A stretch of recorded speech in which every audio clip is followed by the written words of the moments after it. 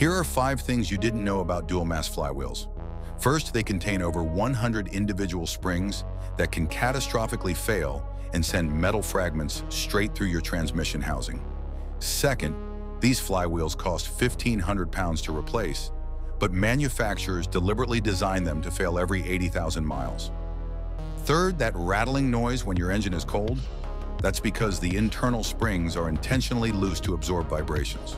Fourth, they use special grease that turns solid like concrete at high temperatures, causing the entire flywheel to seize up completely.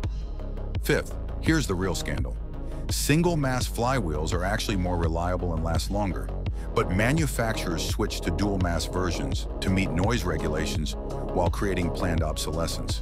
They deliberately over-engineered a simple part to make it fail more often. Your car could have a flywheel that lasts the vehicle's lifetime, but instead you get expensive failures every few years. It's hidden engineering designed to empty your wallet.